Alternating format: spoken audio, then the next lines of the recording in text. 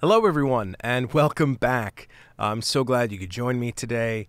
I've got my water. I don't have anything special to announce, mostly because I'm recording all of these at once. If you're enjoying these, like, share, subscribe, the whole YouTube thing, links in the description, comment. I do read all the comments. I read all the do with that what you will. I'm not going to waste the entire first minute, and we're going to jump right in to Chapter 3 of Legend of Luke by Brian Jacques. Stars paled into the receding night as the cloudless sky turned from aquamarine to soft pastel bands of a new day. Out in the vast leagues of mossflower, birds began singing among the still foliage of trees, which stood like ancient giants. The sun rose in the east, an immense golden ball, ready to preside over the morning and noon. Skipper and Bella opened the main gate wide, and all the inhabitants of Redwall crowded out onto the path, surrounded the four travelers. Trimp was sorry to be leaving the beautiful abbey and its friendly creatures. Words of advice and farewells thick as leaves in the autumn. Fates and fortunes be with you. Bring me back loads of seashells, Daddy Gonf. Careful now. Watch your step, Trimp. Aye, and don't let Gump scoff all the supplies. Stay away from deep water, Dinny. Aye, don't climb any tall trees, mate. Keep that sword close to Paul, Martin. You never know. Have you got a clean kerchief, Gonf? I've packed some extra for you. Oh, and don't forget your flute. Martin kissed Abbess Germain's wrinkled brow. Goodbye, Mother Abbess. Watch out for us near autumn. The ancient mouse sniffed as she straightened his sword belt over one shoulder. Come back safe to Redwall Abbey, Martin the warrior. Redwallers stopped out on the path, cheering and waving until the four figures traveling north were lost in the shimmering dust. Gonf strode about cheerfully, calling back to Dinny, who was lagging behind at a slower gait. Come on, Din, keep up, you old wobble chops. Shambling along at his own pace, the good mole was not about to be rushed. More haste, less speed, sir. We've got an early summer afore us'ns. You only get all wearied out by rushing along like a fussy rabbit. Martin slowed the pace slightly, allowing Dinny to catch up. Always take a mole's advice, Gonf. Remember, Dinny didn't get to be formal by being hasty and foolish. Their friend's homely face crinkled into a deep smile. I thank ye for ye kind words, Martin. My old grandfather used to say I was wise, even when I was but a infant. Gonf could not suppress a giggle. Your old grandfather'd say anything for 2 pieces of pie, as I remember.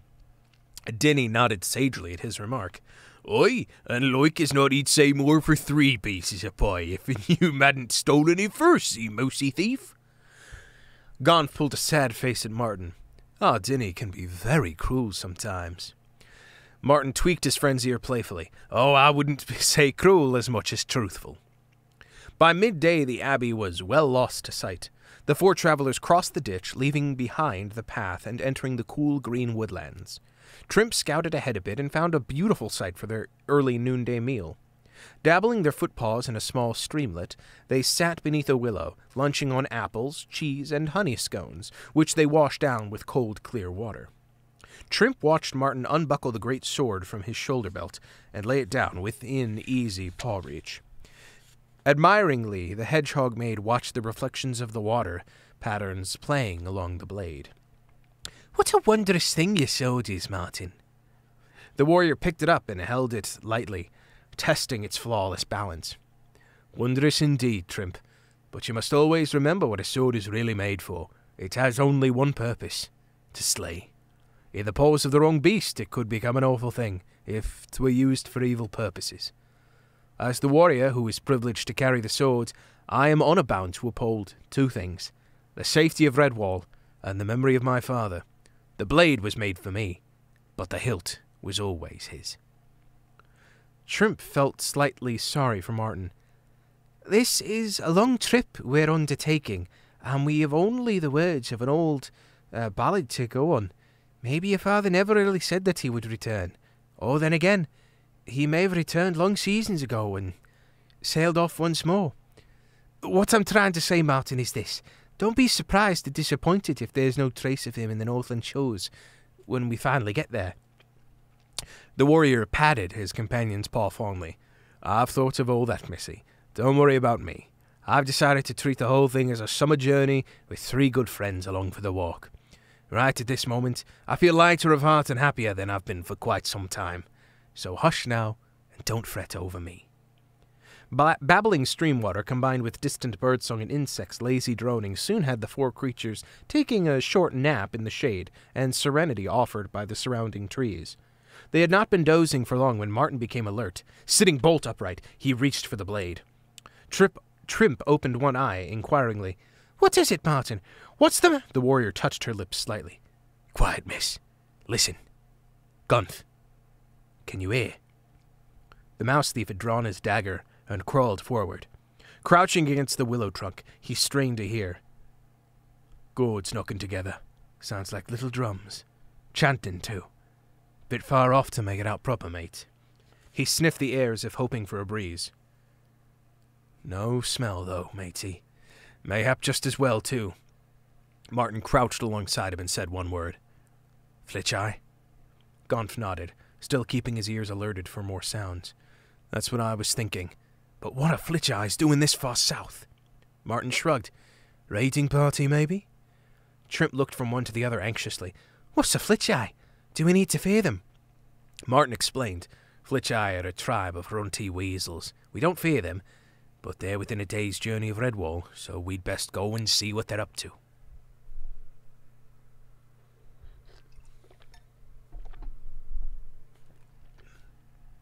As they tracked As they tracked their way through silent woodlands toward the distant sound, Gonf whispered, "Flitch-eyes are a bad lot, missy. They use powerful herb smoke to stun their captives. You wouldn't see a Flitch-eye till he's right on top of you, because they disguise themselves with weeds and shrubs and live underground mostly. Though with this lot of Flitch-eye raiders, they'll stay above ground and not being in their own territory. Keep your head down and stay back with Dinny, behind me and Martin." Trim's heart beat faster. She was very excited, but not afraid with Martin and Gonf leading the way. Skirting a fern bed, they crept up beside a fallen sycamore, and as they stooped in its shelter, the sounds grew more distinct. Voices were chanting in unison, with the thucking noises of gourds being struck rhythmically together. "We the Flitch-eye, Flitch-eye, Flitch-eye! We're gonna win the wars! Thuck, thuck, thuck, thuck, thuck!" Bushes rustled and a few twigs snapped. Peeping over the fungus-ridden trunk, Trimp blinked in surprise when she distinguished the shapes moving against the leafy terrain. Close on 200 Flitch-eye came marching past, brandishing stone-head axes and carrying bundles of slender throwing spears. Smeared with paint dye and clad in a disguise of trailing weeds, the vermin were almost as one with their surroundings. It was a horrible scene, heightened by the sight of a very young squirrel, paws bound and hobbled, being dragged along on a rope of vine thongs attached to his neck. Trimp's eyes began watering as 4 rearguard passed close to the sycamore trunk, for they carried big earthenware pots on hangers between them, averting their heads from the smoke which wreathed from the vessels. The hedgehog maid rubbed her eyes, swaying as the smoke fogged her senses. Dinny slapped a glob of mud in her paws, murmuring low, "Yer, missy, sticky on 'ee nose and breathe through 'ee mouth." Trimp did as the mole advised, and immediately felt better. She noticed that Martin and Gonf were doing the same thing, to counteract the effects of the drugged smoke. When the column of Flitch-eyes had passed, the 4 friends sat down in the lee of the fallen trunk, and after a safe wait, Gonf indicated that they may clean off their noses. Martin nodded grimly at Trimp. "Well, now you know what Flitch-eye are like, the filthy villains. Did you see the little squirrel they'd taken?" Trimp shuddered. "Poor little fellow. What'll they do to him?" Martin clasped his sword hilt resolutely. "Nothing if we can help it, miss. Dinny, see if you can gather some ransoms." The industrious mole was no sooner gone than he was back, carrying 2 of the broad-leafed plants, still with their tiny star-like flowers in bloom. Trimp took a step back from the pungent garlic-smelling things. "Whew! Keep away from me with that lot, Din. I can't abide the smell of ransoms." Dinny chuckled as he stripped the leaves and rolled them into small, solid plugs. "You bain't going to like this, Martin, but it could save 'ee life. Here, take this." Trimp's face was a mask of disgust as she accepted a pawful of reeking wild garlic pellets from Dinny. "We'll defeat the Flitch-eye easily by throwing these at him. What a dreadful stink." Dinny passed the pellets around. Gonf chuckled gleefully. We don't chuck 'em at the foe beast, missy. We stuff 2 up our nose and chew the rest. The hedgehog maid looked horrified at the idea. Stuff 'em up our noses and chew them? You're joking. Martin was already plugging his nose with ransoms. No joke, Trimp. The garlic odor will overpower the smell of any drugged herb the flitch I have. Come on, miss. Get on with it. We're losing time. With Martin in the lead, they sat off, trailing the flitch eyes. Both Dinny and Gonf were unaffected by the malodorous aroma of ransoms. In fact, they seemed to be enjoying it. Martin endured his in stoic silence, but Trimp felt close to vomiting at the overpowering smell. Traveling silent and fast, they soon heard the foe beast up ahead. Dropping flat amid some bushes, Martin, Dinny, and Trimp waited, whilst Gonf scouted ahead. Trimp sat miserably in the deep loam, her entire being swamped by ransoms. Gonf rejoined them, quiet as a shadow drifting over the grass. The mouse thief made his report swiftly. They're camped in a clearing up ahead. Must have been some there already. I counted 51 told. All flitch eye. Saw the little squirrel, too. They've got him bound to a post in the middle of their camp. 50's too many for us, mateys. 'Tis going to be hard getting the young'un out there. Any ideas, pals? Martin looked from one to the other before speaking. Right, here's the plan. Listen carefully. Because it all depends on pure bluff. If it works, then we get out of here fast. Gonf, here's what you'll do, mate.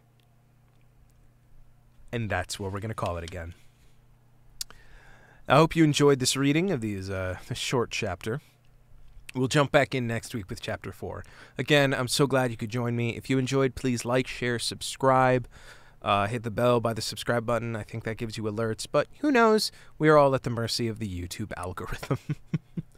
Until next time, please stay safe. Wash your hands. Be healthy. And I hope you have a good week.